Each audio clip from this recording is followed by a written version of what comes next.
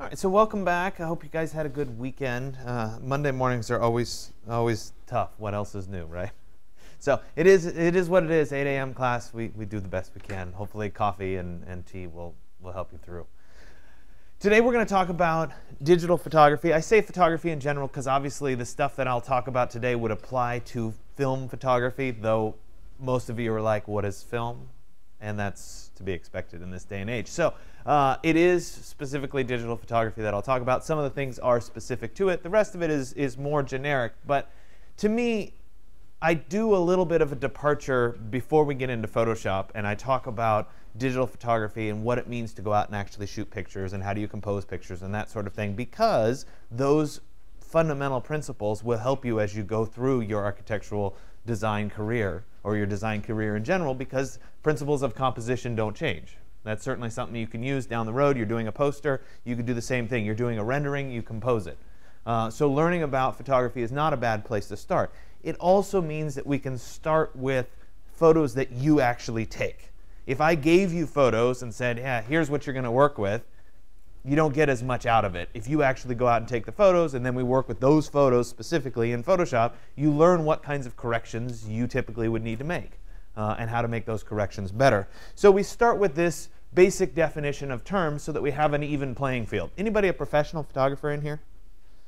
No? I've asked that question before, and I've had somebody who is a professional photographer. And it's like, okay, well, this is awkward because I'm not, and here I am lecturing on what you do for a living. But it happens. And so I always like to find out ahead of time if anybody is. It changes how I talk, I guess, a little bit. Or at least I would reference that person and say, do you agree with what I'm saying? But now I get to be right. So I guess life is easy for me today, right? So we start with something called the camera body. And what this is it's a light-proof box that contains some kind of photosensitive material or light-sensitive material. And that light-proof box could be something like a big digital SLR. It could be something as simple as your phone, right? That would work and do the same thing. What we need is some way of controlling the light and how it comes in and making sure that that photosensitive material, whatever it is, in the case of a digital camera, it would be a chip, is not exposed to light all the time. And when it is, it captures the photo. Then we move on to something called aperture. And this is what controls a lot of what the photo looks like, but it also is fundamentally about how much light can physically get into the camera body itself. And so this is the opening that is in the lens that limits how much light gets into the camera. Okay? And so if we look at the old school lens, right, something like this, which is, you know, the big thing that you attach to a camera that people don't seem to see too much anymore because it's built in. If we were to look at it, we could see very easily that depending on the aperture itself, maybe, oh, come on. There we go. Could we move any faster here, right? Okay. Depending on the aperture itself, we could end up with a very large hole in the center of the lens that lets a lot of light in, or we could end up with a little bitty tiny hole that lets a small amount of light in. And so this matters in two ways. One, let's say we were taking a picture in a dark room and we didn't have a flash. Obviously, if we're using something like this one, that would be good because more light could get into the camera. So with an f1.8 lens or something like that, f1.8 is an f-stop. I'll talk about that in a second. It's just a designator for what an aperture size is. But let's say we're using an f1.8 or an f1.4, big wide open lens, a lot of light coming in. We could shoot in a relatively dark room with no flash, which could be an advantage. Right? Sometimes flashes don't really look that good when we take pictures, so we can end up having an advantage. If we were outside in really bright sunlight, in snow, for example, letting a bunch of light in might not be the right strategy. We want a little bit of light, so the aperture gets smaller, and we use that smaller aperture. Okay?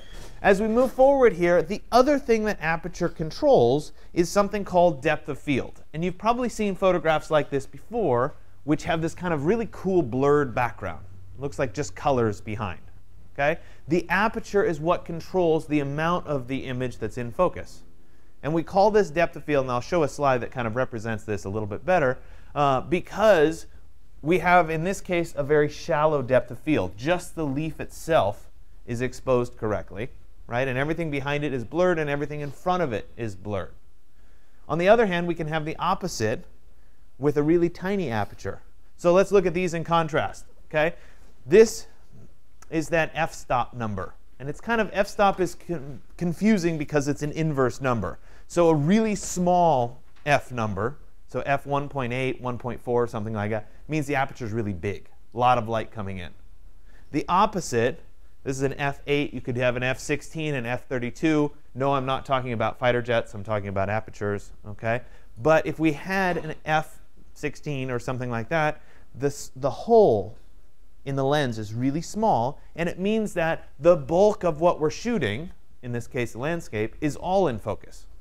So if we were shooting a landscape like this, we're out on the California coast, we want to capture this view, we wouldn't want a shallow depth of field, right? We wouldn't want just a little bit of the image to be in focus and the rest of it to be blurry or just colors.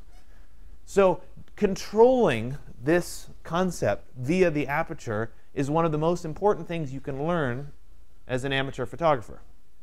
Okay? So controlling what part of it is in focus. When you move on and you take 136 and we deal with Rhino, we actually talk about how to fake this when we do renderings. It's something called Z-depth, and we can actually fake it so that it looks like a real photograph. All right? So it's something to be aware of as you go forward. Okay, this illustration is probably the best, clearest way of talking through this. On the left here, we have an f16. Okay? And as we look at that, the bulk of the tape measure is in focus. Right? We can see the numbers, you know, going forward and backwards. There we go, like that, relatively easily. Okay? If we drop over here to this one at the end, the f1.4, really wide open, a lot of light coming in, right? You can see that our depth of field is really only a matter of a couple centimeters. Right? It's very, very shallow. Everything behind it is blurry, and everything in front of it is very blurry. Okay? So controlling where that focal point is does matter. If we were shooting an overall composition, you would want the dog's nose to be exposed properly, or the leaf or the flower to be exposed properly. So it has to be in that very shallow depth of field. You have to pay attention while you're shooting. Does this make sense? Okay, the correlation between how much light comes in and the depth of field. Shutter speed is the other big thing that we talk about. Okay? And it basically means how long is the light-sensitive material exposed to light. Okay? So if it's really quick, it tends to freeze motion. And if it's really slow, it tends to be blurring motion. Okay? And I'll show you a bunch of examples later on. It's generally in the 1/10 to 1/1000th of a second. So it's really, really short in its duration. Okay? Typical exposure is 125th of a second. So very, very quick. So what does this mean? We'll start with 1/50th of a second. Obviously, we could go up from there and make it even faster. But if we start with 1/50th of a second and we look at this particular image, okay, look at right in here at the individual drops of water, you can actually see some of the little splashes that are in here. You know, little tiny splashes, etc. Okay? Furthermore, we can very clearly see at the bottom all of the individual waves. They're frozen in time. So it's a way of freezing motion. If we jump forward, okay, notice that the water starts to get a little bit smoother. We don't see the individual drops anymore. Okay? This is 1/10 of a second. It's starting to blend together. The bottom, though, we still see the individual little ripples in the pool. Okay? Let's jump forward another one. This is a 1/2 second. The water is almost wispy. It's really starting to get blurry, right, over the motion there. The pool itself is starting to get a little bit smoother. Let's go forward again. 1 second of exposure. Okay? The bottom of the pool, all the ripples have almost blended together. It's starting to be very smooth. Obviously, the waterfall itself is very, very streaky. Right? So as we change this, we're getting different results. Okay? Let's look at this in contrast. 1/160th of a second. Same scene, same wave, or close to it. Right? We have on the 1/160th of a second, we've got this spray frozen in midair, all the individual little droplets. Right? We capture that action. On the other hand, this is a 4-second exposure, and all of the waves have blurred together, right, to create kind of this very smooth ocean. Furthermore, we have kind of a mist almost that's right in here. So there's no individual droplets or spray or anything like that. It's all smoothed out. Okay? Neither one of these is correct or incorrect. Right? They're both great photos. It just has to do with what are you trying to show. Right? Let's say you wanted to capture somebody playing sports. Right? Chances are you'd want to use a really, what shutter speed? Right? Really fast shutter speed, because you want to freeze that motion. Okay? On the other hand, maybe you were trying to capture, it was an evening shot, and you wanted to capture the taillights of cars as they went forward and backwards on a road or something like that. You would want the opposite. You'd want a long exposure, so you'd get those light streaks. Okay? So you want to think about what are you trying to photograph, and what is the end result going to be? Oops. So the other thing that's in a digital camera is something called ISO, which is essentially what the old days called film speed. And you used to go to the store, and I know this is going to sound really old-fashioned, right? You used to go, it was mostly like a drugstore. You'd go to a drugstore and you'd say, I need to buy some film, and you'd have a choice. You'd have ISO 100, you'd have ISO 200, you'd have ISO 400, and you'd have ISO 800, or maybe one that was higher. And what it had to do with was the film itself had different light sensitivity values. So if you wanted to shoot action shots, high speed, freeze the action, you might shoot at a higher ISO. If you wanted to shoot, landscape or something that didn't move, you might shoot it at an ISO 100. Digital cameras have a way of mimicking this, and all it's doing is adjusting the sensitivity of the sensor in the camera itself. Is it more or less sensitive to light? And this can matter when we're trying to shoot pictures, and I'll show you the example in just a second. When you shoot a picture that looks like this, anybody ever shot something like this? Probably from your cell phone, right? You get all these little red and green splotches on the image. Okay? The reason that you get these splotches is because the camera, or the phone in this case, changed the ISO way up to compensate for low light. So there's not a lot of light in the room. I still want to be able to take the photo. I can't turn the flash on, or I don't have the flash turned on. I'm going to compensate, make the photo sensor really, really sensitive, so that tiny little bit of light that comes in, I still get an image. And if, such is life. The image is a little bit better, not on the screen, but okay. But we end up with all these little pixels. That pixel noise, right, is the artifacting that's happening in the sensor. It's too sensitive. It gets some of the colors wrong. Okay? The better the camera, the higher you can shoot in ISO without those little pixels, without that noise. So something like this is shot with a digital SLR. It has an ISO of 1600, which is still very high, very sensitive sensor. But because it's a high-quality camera with a larger sensor, we get no noise. Okay? If you were to take your phone, your iPhone or your Android phone, and shoot at ISO 1600, you'd get the noise. Because the sensor, I mean, think about it, right? You got that little bitty tiny lens, right? How big can the sensor really be? Digital SLR, you got a much bigger sensor. You can shoot at a higher ISO. So here's an example where we see them side by side, ISO 100 through 3200. And you can see how much clearer the ISO 100 is and how it really blurs out by the time we get to the end at the 1600. Or in this case, the 3200, right? So that noise increases as we increase that sensitivity. White balance is the other thing that happens in the digital world. It only applies to digital cameras, not film cameras. And it's an adjustment to the color. Anybody ever taken a photograph that looked like it was underwater? It's really blue in color, right? Maybe something like this on the left, right?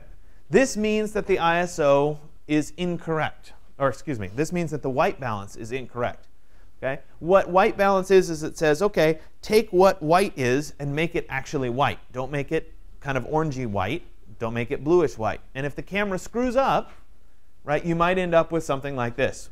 Picture of New York, looks like it's underwater because everything is tinted blue. The correct would be on the right in terms of the white balance. So white is correct in this image. And actually, we could look at it, say, on the sidewalk maybe. Right, if we looked at right there, that would be white, right? Right here in the same spot on this image is white as well, but that white is blue, right? It has a bluish tint. This white is actual white. Does that make sense? So we're adjusting what white really is. So that's white balance, really easy to adjust in Photoshop after the fact. So if you screw it up, no big deal, we can shift the color of the photo. Okay? Bracketing means deliberately taking a series of exposures that we can then combine together to create something called a high dynamic range image, which I will actually talk about in class in a couple, I think it's a week and a half or something like that, okay, in terms of what a high dynamic range image is.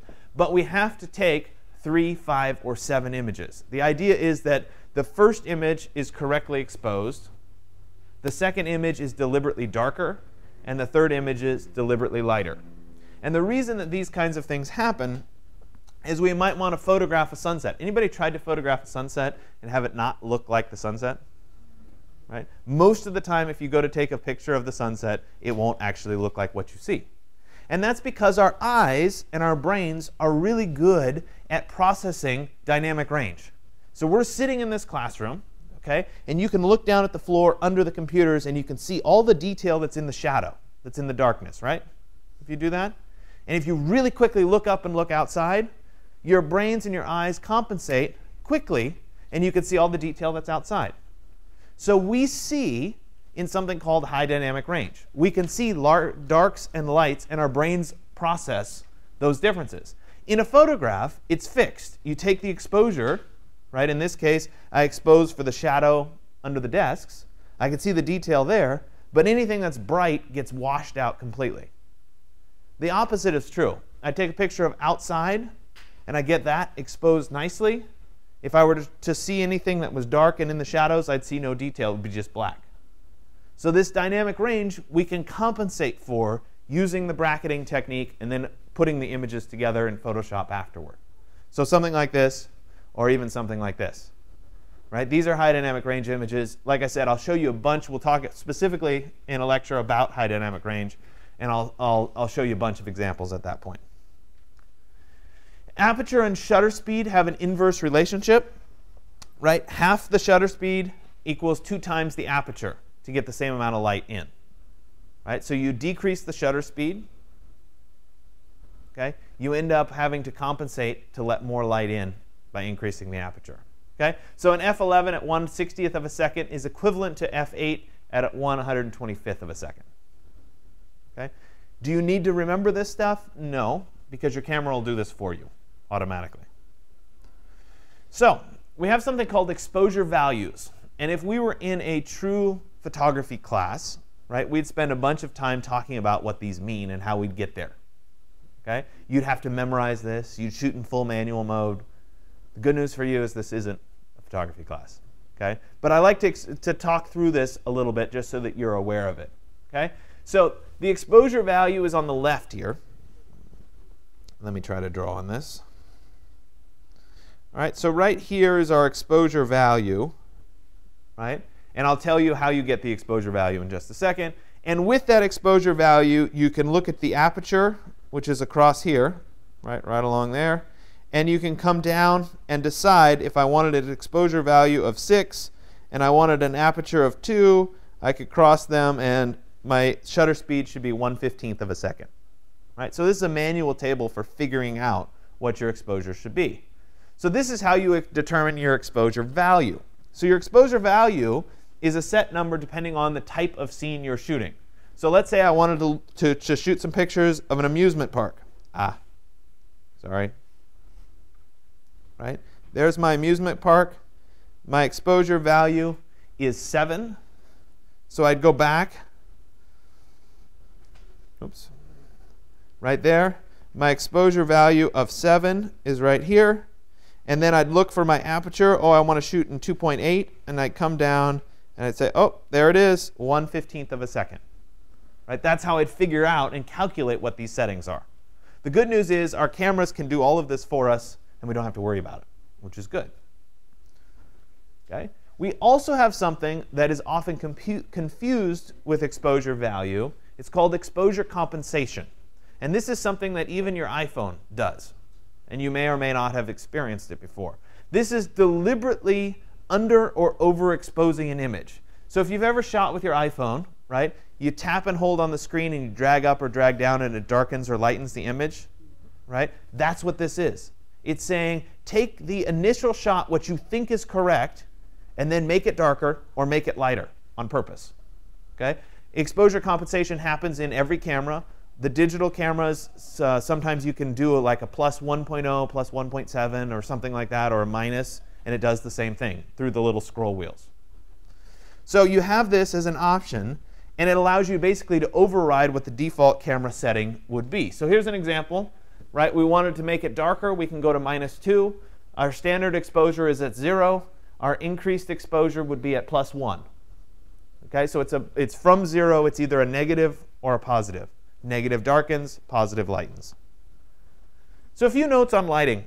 And I think that this is something that's important to discuss a little bit, in that depending on what you're trying to shoot or what photograph you're trying to take, you may or may not want to shoot at a particular time of day. I think the best example I have is when I was an undergrad. This is a million years ago, right? Because I'm ancient. I did a field school in Peru. We went and traveled to Peru, and we did a bunch of archaeology work on a site that was in the kind of the flatlands of Peru, not up in the mountains. And we went there, and it was a combination of architecture students and archaeology students. And it was interesting. We took a class in the semester before we went on this trip. We went during the summer. And we learned a bunch about site documentation and whatever. It was interesting. It was a really cool class. And so we went to Peru, and we would go to this site, and we spent all day at the site. We'd get there at like 7 in the morning, and we'd leave at 7 at night. And so we'd arrive, and all the archaeology people would be like, let's sit around and have a cup of coffee. No big deal. We don't need to do anything. All the architecture people's like, oh man, the light's awesome. It's shining through the mud dwellings this way, and we can get all these shadows, and this would be great. And we got a photograph, and we're out there doing our thing. Then at noon, all the architecture people are like, yeah, let's take a nap, let's have lunch, no big deal. And all the archaeology students were out there saying, the lighting is perfect. It's perfectly even. We can capture the colors on the walls really well. Like there's no shadows. This is perfect. Okay, so we each had a different opinion about what time of day was the right time to be shooting, because we had different goals. And so it's important to recognize that the goals change, and therefore the time that you're shooting might change. So look at what the lighting is like, and take advantage of that. So let's talk a little bit about file formats. You guys are probably all familiar with JPEGs by now. It's the Joint Photographic Experts Group that came up with this file format. Okay? It's the most common type of photograph that's available online, digital photograph. The files are compressed, losing a bunch of information. So this works a lot like MP3s, where we take the file and we deliberately strip out a bunch of information that we can't see or that's extra. And that makes the file size significantly smaller, maybe 1/10 of what it would be in its full size. So we compress the size down, makes it really easy to email and send back and forth, right? And that can be a good thing. The problem is, if we go take it to a print shop and we want to have the image blown up to be really big, it's not going to turn out very well because we got rid of a bunch of the data. Okay? PNG came along, which is a portable networks graphic. We will use this in this class along with JPEGs. This allows for compression without losing information. So we can keep the full information in a particular image. It's the most common lossless, so not losing information, file format. Right? JPEG, PNG are the most common. The reason we will use it in this class is because it supports transparency. So if you make a background transparent, you get rid of a background, you save it, it will preserve that transparency. And you can actually see this. Well, it's kind of hard to see. You might not be able to see it. I can see it really easy on this, where the background of this image is white. It's sitting on top of my slide. The PNG file here, right, has a completely transparent background, so we can't see the white anymore. Okay, so it's worth being aware of. We move forward into something called a TIFF, a tagged image file format. The TIFF is very good in terms of it doesn't lose anything, kind of like a PNG. It preserves a lot of the data. and it's very popular for high depth colors. So if we did a high dynamic range image and we compiled 3 images together into one, TIFF is the general result of that. Okay? Again, we can always strip it down into a JPEG. We can do a save as, and we can get the JPEG. It's very unusual for a TIFF to come directly out of anything. You're not going to get a TIFF out of your phone. You would have to actually create it or build it. And then we get to the last one, and that's a raw image. Anybody heard of a raw image before? Right? OK. Maybe not. A raw image is not going to come out of your phone, but it could come out of a digital SLR camera or even a point-and-shoot camera. And the idea behind a raw image is every piece of information that the digital camera captures is stored in that file. It's the equivalent of a negative on film.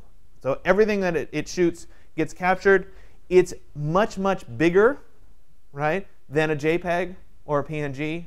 So you're sacrificing space. Let's say a JPEG is 1 to 2 megabytes. A raw image might be 14 to 16 megabytes. So per image, it's a lot bigger.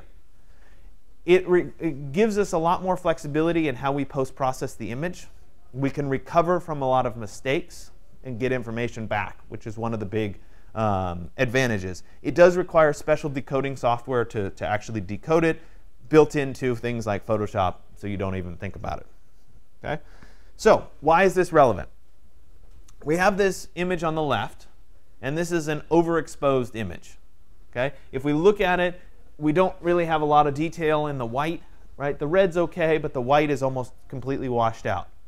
If we go into Photoshop and we try to correct the exposure, or in this case I did it in Aperture, which is another photo management program. If we try to correct it, it ends up kind of dull. Right? We get a little bit of information back. Obviously, we see more of the wood grain in here. We see a little bit of the peeling paint, but it's not that good. Okay? So that was a JPEG trying to correct. If, however, we took the same image, this was a raw image, and we corrected the exposure on the raw image, look at the difference. Right? We get all the detail back. Because the camera captured everything, we have everything to go back to. So it's a big advantage in post-processing to shoot in RAW. Okay? So it may or may not be something that's worth you doing. If I shoot in RAW. Right? Obviously, if you shoot with your phone, you're not going to shoot in RAW. You're going to shoot in JPEGs because that's what the option is. Okay? So your camera. A little bit of an overview of your camera. Your camera has a sensor in it. This is that light-sensitive material that's sitting inside your camera. It can be larger or smaller, depending on whether your camera is a phone or whether it's a digital SLR. And basically what it's doing is it has a light-sensitive material. Over that material is a grid of colors, okay, red, green, and blue colors. And as that grid of colors is exposed to light, individual pixels on the sensor, right, pick up, this is a red color, this is a blue color, this is a green color. Okay, the 3 primary colors of light, or some combination of the 3. Okay? So when it picks up that information, right, all of those little dots make up your overall image. So when we talk about how many megapixel your camera is, right, that's how many of these little colors show up in your final image. Okay? How many little pieces pick up sensor information on your camera. So we take it a step further, right? We capture the image. The sensor picks up which ones are red, green, and blue. Then it translates it out into strings of computer code, 1s and 0s. And then we look at it in Photoshop and see the digital image. Okay, so that's the process through which your camera goes. Then we have these options, right? And these are a little bit old in terms of slides. I don't think anybody has the Canon PowerShots anymore. You know, maybe my father-in-law, he loves his Canon PowerShot. Anyway, this is your typical point-and-shoot camera. Lens is fixed. You can zoom in a little bit. You've got a screen on the back. You can review your images. There are some built-in shooting modes. We'll talk about what those are in just a second. Then we have your digital SLR. The big difference between your phone, a point-and-shoot camera, and the digital SLR is you can change lenses. You can get different lenses to put on. You can get bigger apertures with lenses. You can put telephoto lenses on, right? Those kinds of things. That's what a digital SLR is for. The trade-off is that it's really bulky. Right? If you carry it around, it's awkward.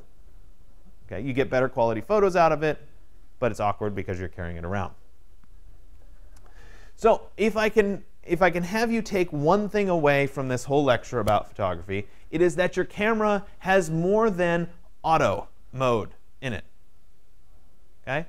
Your phone may or may not have more than auto mode, but most cameras that are not your phone do have these modes built in. And so if you use the modes, you're going to get a better image than you would otherwise get. Okay? So let's say that I want to take something and I want the background to blur. Well, the mode you're going to go after is probably going to be portrait mode. The idea is that you have one thing that's in focus and the stuff behind blurs out. If I'm going to go take a photo of a landscape and I want to show the green hills or something like that, chances are I want everything to be in focus, so I want to go find where landscape mode is, which is going to make the aperture really small. So rather than going in and saying, I'm going to set my aperture at 1.8, you're just using one of these presets and it's doing it for you. It's deliberately lowering the aperture or increasing the aperture. Likewise, I want to freeze action because I'm shooting sports. Switch to sports mode. It compensates and makes the shutter speed really fast. So if you use one of those three, chances are you're going to get a better final image. If you're shooting a close-up, you're going to use the flower mode or the macro mode. It'll allow you to get really close to an object and still have it in exposure. Some of the more advanced cameras have this lower set where you can set a particular priority and then the camera will compensate. When I shoot with my digital SLR, I use aperture priority mode, and I manually set what I want the aperture to be, and then I let the camera do the rest. So it adjusts every other setting, but I can say I want to shoot an f1.8 or something like that. So you want to think about if your camera supports it, maybe one of these is good. If not, stick with the standard 3 or the big 3. So if you do anything in this class, try to use these instead. And again, if you're stuck in your phone, you might not have these. So you have to compensate in any way you can. So a few other things. You want to think about how much space you have on your camera or on your card. Know how many pictures you intend to shoot. You're going on vacation. Oh, I'm going to shoot 1,000 photos. I'm going to shoot them all in RAW. Do I have a big enough card? Basically, did I take the images off the card that I shot the last vacation that I took? Those kinds of things. So you want to think about that. What's your final output? How large of a size do you want to shoot? Generally, I think storage space is cheap, so why not shoot in RAW? You always have all the information. So what if it costs you, a little bit extra for a hard drive? No big deal. Okay? So if you want to, you can obviously change the settings in your camera, which can be useful. In terms of carrying stuff, right? The simplest thing, I'm good to go, right? There's a reason that we take lots of pictures with our phones, and that's because our phones generally are always on us. Right? They're always available. So it's really hard to shoot in a digital SLR if you don't have it. Right? I don't have it, therefore I don't shoot. So we recently went to Disneyland with my kids. I have a 6-year-old and a 2-year-old. Right? Great time to go to Disneyland. They loved it. No surprise. And I was like, I don't want to carry my big camera around. I'm just going to shoot with my phone. Right? And a couple days into the trip, I was looking at the picture and I was like, they're just not that good. They're okay, but they look like phone pictures. So on the last day, I got out my digital SLR and I toted it around. And it was really annoying to carry this camera around. I got the best pictures, right? Because I had a higher quality camera. So you want to think about that. But you also have to think about all this other stuff. Do you have lens cleaners? Do you have extra batteries, right? Do you have extra lenses? Oh, I'm going to switch from my fixed 50mm lens to my 35. Right? Oh, I want a fisheye, right? Do I carry this giant backpack? All that kind of stuff, right? If you're going to shoot something, you want to make sure that it's okay to take pictures, right? Some places prohibit you from taking pictures. You want to be aware of that. Some people don't want you to take their picture, and they get really cranky if you do, if you don't know them. So you might want to be aware of that, okay? For your exercise today, I ask you to take pictures of people, right? You may or may not want to talk to the people first. Kind of up to you, right? They might get mad at you. You can obviously ask other people in the class. That would be fine.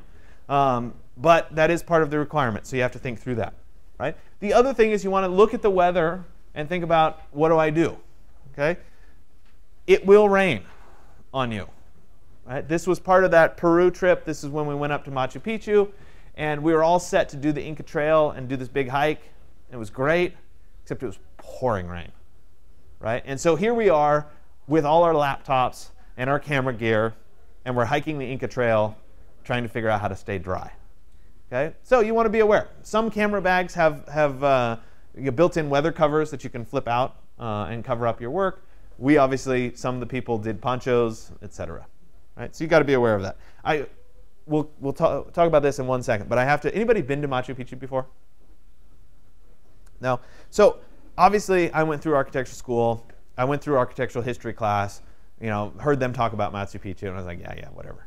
You know, whatever. You know, it wasn't my thing. You know, talk to me about Rome. Yeah, Rome's awesome. You know, okay, but Machu Picchu, yeah, whatever.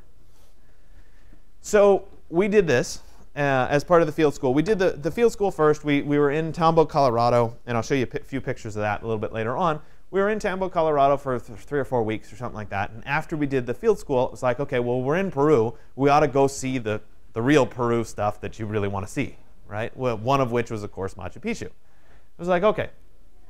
So we'll go to Machu Picchu, and we decided we were going to do the Inca Trail, and we got off the train. You can train to Machu Picchu, so you don't actually have to hike, but we were like, no, it'll be cooler if we hike. So we get off the train at 5 in the morning. It's pouring rain, and it's like, okay, well, we're going to do this hike, and of course, it's in the Andes, so it's high altitude. So you're hiking between like 10,000 and 15,000 feet or something. I mean, it's ridiculous, and you can't breathe and all the rest of it. So we get on this hike, and we're going, and it's pouring rain, and it's kind of miserable, and your feet are wet, and all the rest of it. And you stop halfway, and you have lunch, and it was starting to break up a little bit, but everything was still muddy, and you're tired, and all the rest of it. And so you're going along, and you're like, okay, well, we must be getting close to Machu Picchu at some point, okay? And so we're hiking along, and we go around this little bend, and all of a sudden you turn, and there's this staircase, and it's like 8,000 miles long, and you're like, you're kidding me, right? Like, I cannot do this. But it's like, okay, we can do it, and here's our laptop. And so we hike up these stairs. When you hike the Inca Trail and you do this thing, you arrive at the Sun Gate, which is how you were supposed to arrive in Machu Picchu to begin with. Okay? So we got up there, and you're slogging away, and you crest this hill, this staircase. And at that moment, like, the sun broke through the clouds, and it was probably the most spectacular moment ever. It was like you could see all of Machu Picchu, and one of the things that you see pictures of Machu Picchu and whatever, and you see, you know, Machu Picchu itself, but you have no idea how steep the canyons are and how big the mountains are on the other sides, right? And so you come out, and it's like this, like, moment, right? And the sun clears, and it was unbelievable, okay? For coming from somebody who was like, yeah, Machu Picchu, whatever, it was spectacular. It was like, you know, it was amazing. So if you ever have the opportunity to do it, totally worth it. And definitely do the hike part, because it's way cooler than arriving in a bus. If you arrive in a bus, you arrive at the bottom and you see like the visitor hut. It's totally not the same thing, right? So do it that way. Total side story, not relevant to anything, but such is life. So let's talk about composition techniques. Okay, this is the other big takeaway from today, is that we want to talk about how do you compose an image so that that particular image grabs the viewer's attention and makes them interested in what you're trying to show them. Okay? So we have a variety of compositional techniques to get at this. The first type would be telling a story. Okay? We show an image, we want somebody to imagine a story that's related to the image. Right? And a lot of times this is done with light in the image. Right? How light falls through an image, it makes you involved. There also could be elements in the photo, roads, trails, something that causes the viewer to follow into the image. Okay? So let's see some examples. Okay? So this was an image that I shot in St. Peter's in Rome. Totally not the best image ever. Okay? It's kind of blurry, not so good. But it was one of these really cool moments where the sun was coming through this window and it was illuminating people. Right? So it's about the experience of being in this kind of a church. And the size and the depth and all that, it starts to tell a story. Right? So we look at it in that context. I wish I had a better camera when I was shooting at that point. Okay? It's like old school 3-megapixel camera. Yeah. This is in Switzerland, in the Swiss Alps. Right? We have this trail that follows right along this ridge here. And it weaves its way all the way back, all the way back, all the way along here, etc. So we've got an element that follows through the image. And so that element can start to tell a story. It can activate the scene. You're sitting here looking at it, and you naturally start to trace that trail. Then you start to look for other little bits of trails, right? It causes you to be actively engaged in the image itself. This was in the Andes Mountains, again, kind of that clearing. You have the clouds, you have the rain, and then all of a sudden you have these beams of sun coming through. And it activates the scene. Okay? Then we have something, symmetry. Okay? We take an image, we carefully line it up so that we have symmetrical on both sides, vertically or horizontally. But the key to something like this is, how do you break the symmetry? There should be something in the image that isn't symmetrical. And that's what activates the scene. So let's look at this image, the Brooklyn Bridge. Anybody walked across the Brooklyn Bridge before? It's really cool, right? Cool bridge. So we take this image, we set it up so it's perfectly symmetrical, right? We've got the cables on both sides, you've got the flag at the top, right? It's a nice symmetrical image. And then you have something that's out of balance. All the people are on one side of the bridge, right? It happens to be that this is the bike lane and this is the people lane, right? And of course, we all follow the rules for unknown reasons, but we just do, right? It's programmed into us. But it's really interesting as an image because of that contrast. So the bike lane is completely empty, the people lane is completely active, right? That's what breaks the symmetry and makes the image composition strong. Does that make sense? Right? So we have to think about that. Right? Something like this is the old broken down building. We have the perfect symmetry, and then we have the pile of debris on the right. It breaks the symmetry, something different. It accentuates the fact that the building's falling apart. We can move on into something radial. Radial composition, I think, is one of the hardest ones to do. It's very specific. Obviously, you have to have something that's circular for it to work. If you're going to make it successful, you need some focal point of this. And it usually starts right at the center of the image and works its way out from there. So this was in an ice cave in Switzerland. Another really fun thing, if you ever go to Switzerland, go ice climbing, because it's awesome. It was really hard and kind of crazy, but it was fun. Right? So this was in an ice cave, and there's this really cool tension between those two melted pieces of ice. Right? And so this would be a radial composition, because we start at that center point, and everything in the composition radiates around that tension. Something like this would also be radial, right? We have the picture of the tunnel. It goes off into infinity at one point, and everything relates around that one center point. All the lines go off of that. I really like this image. I didn't shoot it, right? But again, very specific. We've got the balloon, the hot air balloon. As it's starting to inflate or come down or whatever, we've got the center point and all the lines radiate from it. And then we have the shadows of the people that are working against it. Really, really nice composition. But again, radial is kind of specific, and you have to think carefully about how it's composed and what the subject matter is for it to be strong. Diagonal is another strong compositional technique. If you have strong diagonals in an image, a lot of times it can activate the image as well. This was up in Sea Ranch. Right? This might look familiar. This is the book stop or whatever drop thing over by the bookstore. Right? You've got strong horizontal and vertical lines, and then you've got the diagonals. So that starts to activate the composition as well. Right? Another strong diagonal here. We've got the train on the tracks. That's a very strong diagonal. Everything else is almost pitch black, but we really see that strong diagonal as part of this image. Overlapping layers. This is usually something that's used in architectural photography a lot, where you have one thing in front of another. You shoot through one thing to show something else.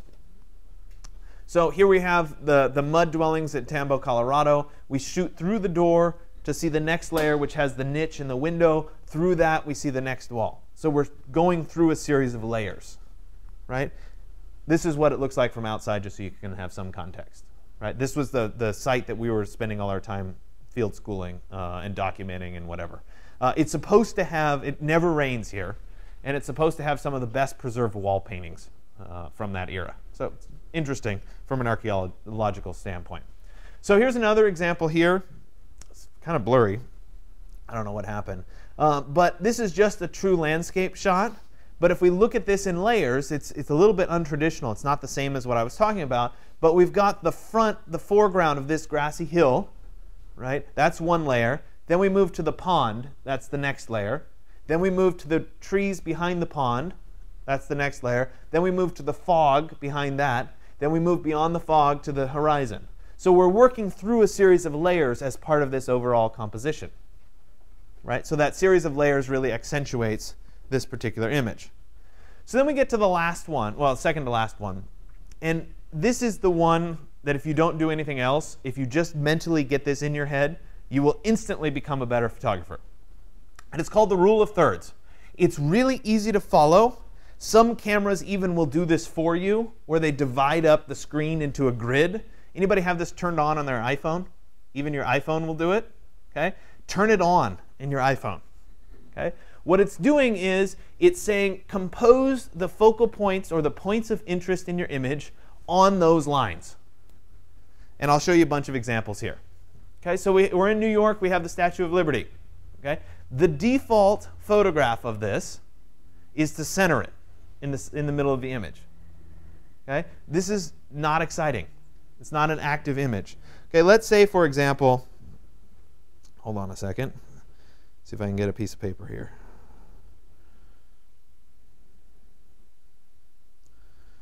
I don't want a grid.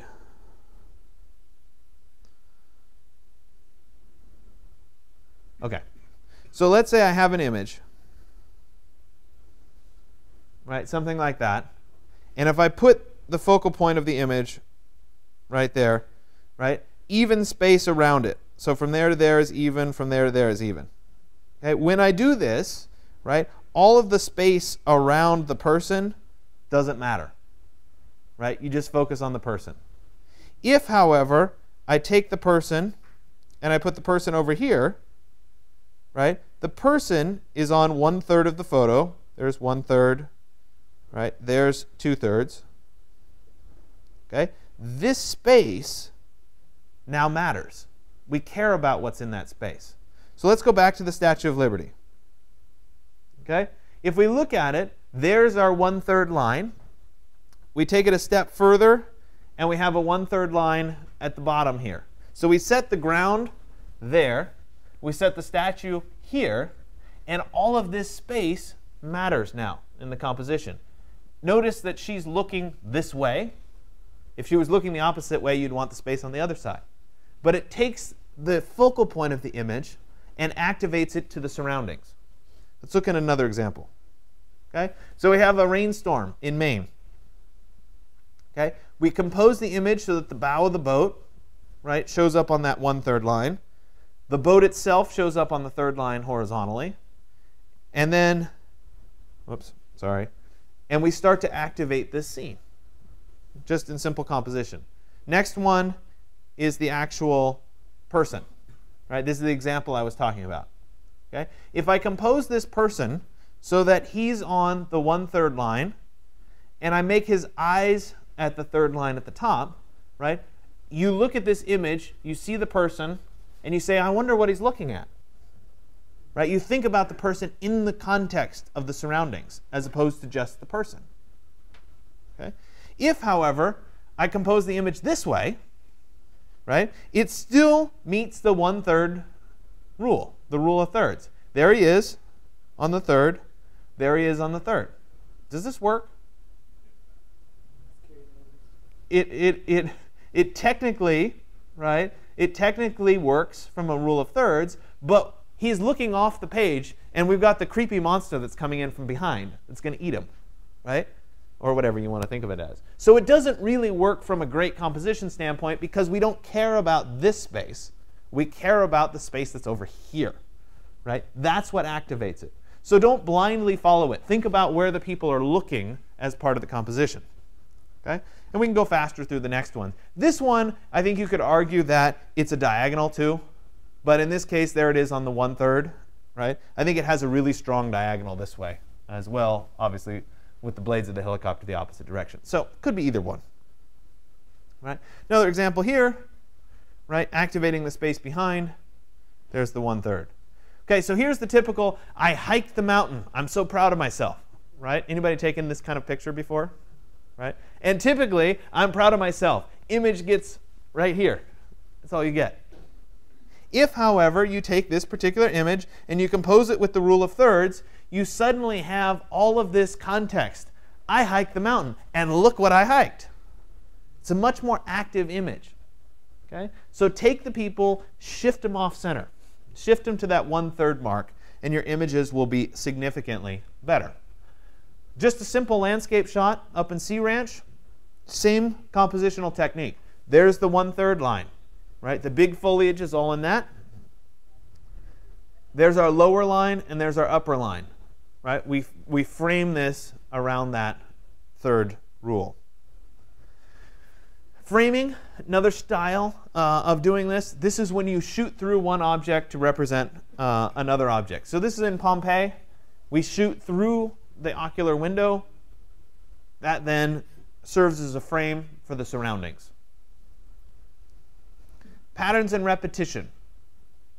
If you pay careful attention to patterns, they can be a great photograph to shoot, especially when something doesn't belong. So kind of like symmetry, where we're looking for something that doesn't fit, patterns and competition work the same way. So we look at this pretty cool image, right? We've got the hotel, all the balconies are the same, all the chairs are in exactly the same position, except there's a swimsuit hanging on the rail in one of them. Right? It's the one thing that's interesting. It's the one thing that breaks. Now, if I were actually composing this, I didn't shoot it, I would have shot it so that the swimsuit was on the rule of thirds. Right? So that the interesting thing was off center as opposed to being straight. But it's still something in contrast to a pattern. Right? Here we go, similar repetition, and then we've got the person moving through the space. So the activation of this pattern. Another example here, we've got a series of parallel pieces, and then the snow is creeping over. So it's the thing that breaks the pattern. Okay, so you want to think about that in contrast to patterns and repetition. Okay, so I'm done talking about all my photography stuff, but you have an exercise today, and that is that you're going to go out and take some actual pictures. And you're going to bring those pictures to class on Wednesday. We need those so we can start in Photoshop. You can start your post-processing. Before you go, I want you to browse online, and I want you to find an image that fits one of these compositional strategies that we talked about today. And I want you to post that image with a link to that image, and then also tell me what is working about this particular composition. Okay? What technique did they use? Is it working? Is it not working? That sort of thing. You're going to make that post, right? Then you're going to go out and photograph a variety of things that we'll talk about in just a second. If you want to take the morning off and do something else, that's cool. You can do this some other time between now and Wednesday. You do, however, have to do it on campus before Wednesday. Make sense? Okay, so here's the list. I want 5 photographs of campus buildings. Anything that's interesting to you, right? Whatever works is fine with me. Okay? If you can surprise me and take a shot I haven't seen before, I love it. Right? I've been doing this for a long time. I've seen a lot of pictures. Okay? So think about it that way. Right? 5 images of people walking, right? Grouping together, singing, I don't know, right? Something, people. This is where you may want to ask them first, hey, do you mind if I take your picture? Right? Maybe not. Maybe you just take their picture and hope that they don't get mad at you. Right? 5 detail images of patterns and or textures. Remember what I talked about, right? If you're doing a pattern, what doesn't belong? It's always a good way of looking at it. Okay? 5 photographs taken from unexpected angles. This one's always fun. People come up with good stuff from this. Right? 4 close-up photographs. So I say macro, meaning close-up, right? Tight in, etc. If you can do it, 1 bracketed set of images. This means 3 exposures. 1 is your regular exposure. 1 maybe use exposure compensation to deliberately darken and deliberately lighten the other 2 image. So 1 correctly exposed, 1 darker, 1 lighter, all of the same shot, same composition. This is for the high dynamic range part of the class that we'll cover in a week and a half or so. It may or may not work out where you use your images. I have samples if yours don't work out. So I'd like you to try. Okay? I want you to take a handheld set of panorama images. So some cameras, like iPhones, allow you to just do the swing. Right? Don't just do the swing. I'd like you to take 3 or 4 or 6 overlapping images. Okay, so make sure they overlap. We're going to use Photoshop to actually stitch those images together. So individual photos, 3, 4, 5, 6, whatever. Okay? Again, I'll have sample images. If yours don't turn out, I have samples for you to practice with. I want you to take a self-portrait. Okay? And then I want you to take 25 or more images of your choice, not on campus. Okay? Before Wednesday. We're going to work with a group of images. You're going to pick a few of your images, the best ones, and then we'll work with them on Wednesday. Okay? This is all in preparation for your first assignment, which will be your best photo. I'll hand that assignment out on Wednesday. Okay? But you're just kind of getting ready for it. You're going to take pictures. You are not, for that assignment, allowed to use something that you shot prior to the start of the semester. Right? So even though you had this awesome winter break and you went to Rome and you shot all these great pictures, you can't use them. Okay? Has to be after the start of the semester that you can take them. Okay? And that's so that it's an even playing field. Right? You can't take the Rome picture and have better subject matter than somebody else. Right? Even playing field. You all live here in the Bay Area. You can take pictures from here. If you really want a challenge, okay, you can try to take, and I've thought about making this the actual assignment, but I haven't done it yet. I haven't decided that it's worth it. You could try to take 30 images of your mailbox. Okay? And on the surface, it's like, oh, yeah, I got that. No problem. I can take 30 pictures of my mailbox. Okay? So you say, OK, I'm going to take it from every angle, and that's like 8. And then I open the mailbox, and I have put mail in it. And then I close it. I put the flag up. Right? And you go through, and you get to about 22. And then it gets really hard. Okay? So I've had a couple students do this along the way, and they've really enjoyed it. But again, it's not your actual assignment. But if you want to challenge yourself, try it. It's much harder than it looks. Okay, so the reason that after you make your post, I turn you loose is because you can use your remaining hour and a half or so to photograph right now. That's during class. If you choose not to do it during class, you have to put in that hour and a half some other time. Does that make sense? Okay, so it's up to you. Good news for you is the lighting conditions are reasonably good right now. It's a little on the cold side to be outside, but you have pretty good light. Right? When I taught this as the night class, it was like, well, too bad. You have to do it some other time. But the good news is you have decent light, so you can do it. Are there any questions about this? No? Make sense? Yeah. However you feel comfortable is fine with me. If you if you shoot them on your phone, you can look through them and you can email them to yourself on Wednesday when we're in class because you're going to need some to process. If you want to bring your SD card, you can stick it in to these computers. They have a card reader. If you want to bring a cable and connect your phone, you can do it that way. Generally, email is probably the easiest way of getting them off your phone. You're more than welcome to use your phones for this assignment. If you have a digital camera, all the better. Use your digital camera, especially if you have a digital SLR. You'll get better image quality out of it. But hey, I get it. When I first started teaching in class, it was like you had a Motorola Razr, and people were like, "Can I shoot with that?" Like, yeah, not so good, But now phones on are pretty good, and so it's realistic to think that that's you could do everything here with your phone. Any other questions? No? All right. So make sure you do your post. And then after your post, you're free to go. Take those pictures and bring them in class on Wednesday. You do not need to come back at the end of class. Okay, so once you leave, you're good. Make sense? All right. Did we have to sign in anywhere? Nope, you didn't have to sign in. I'm going to do roll momentarily, and then you'll be free to go.